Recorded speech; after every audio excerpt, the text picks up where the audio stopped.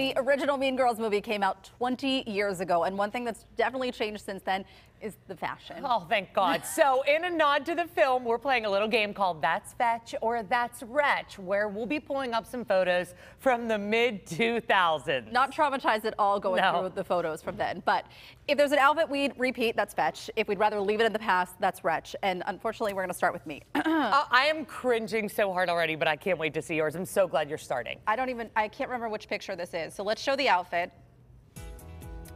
All right, this is New York. We were living in New York at the time. Oh, this is safe. I like this. Heart-shaped glasses, which I don't know if you can see in the picture.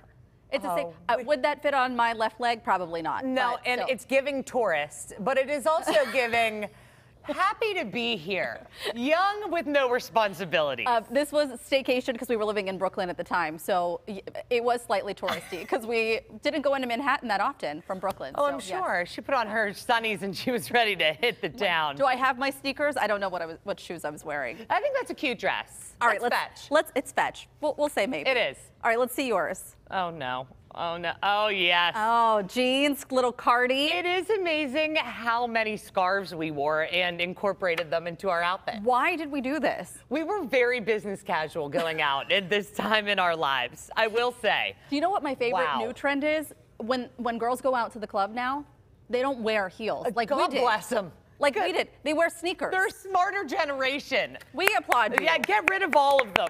Be the movement. This is tough, though. So would you say Fetch or Retch? Oh, come on. Retch. Those jeans alone. Oh, Cal, honey. You know what's sad is they will come back in 10 years. Absolutely. Like, I had jeans like that. See? You will regret them, with too. With a business casual on top. All right, next picture is, oh, yeah.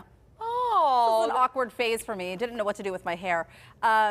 You know, That's I don't know. Length, but I like a little flannel. Love the cowgirl chic.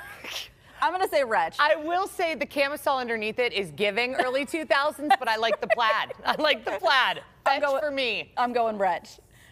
Next up with Kelly. Oh no. Oh yes. Oh, what is this T-shirt? So what does it say? It obviously said American Eagle and some miscellaneous sport, and we were at Kennywood Day. This was our senior year Kennywood Day. Thriving. Of course you planned your outfits. Oh, absolutely. And that would be my best friend, my maid of honor. She is still my best friend to this day. Love it. She was also wearing American Eagle head to toe. Of course. Next picture is really quick because we don't have much time. Okay, this is coming back to Pittsburgh before I moved back here. She is back, Pittsburgh. Look at her. My God. You wore a lot of dresses. Good for you. I was in a jeans era. This was a little romper. It was really hard to find appropriate pictures to share. I will say, young 20s was fun. Wow, it really was. And I wish we had less pictures, maybe none at all. But you are a cutie. Again, I don't even know where this outfit is. I'm not real sure. All right, next is yours. Is this like a signing T-shirt?